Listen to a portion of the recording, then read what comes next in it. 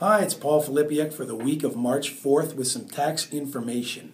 With respect to your non-registered accounts, i.e. a regular investment account, not a RIF or an RSP account, you should have received in the mail already an investment income summary with T5s and also a T5008, which lists the sales in the account.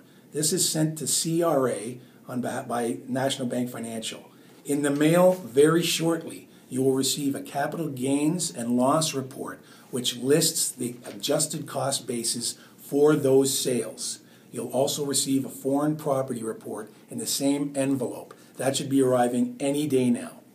You also need to wait if you have the basket, permanent portfolio basket, in your non-registered account. You have to wait until near end of March for the summary of trust income and T3s. The reason being those securities by law don't have to issue whether it's return of capital, interest, or dividends until mid-March, which means our reports are generated as fast as we can to send them out. If you have any questions at all, you can email me or send me, give me a phone call direct. I'd be happy to answer any of your questions. My contact info is in the email that this video link is attached to. You can also email me your accountant's phone number or email, or CC them in an email to me to give me authorization to get any information possible to them. Again, please don't hesitate to contact me if you have any questions at all. Thank you.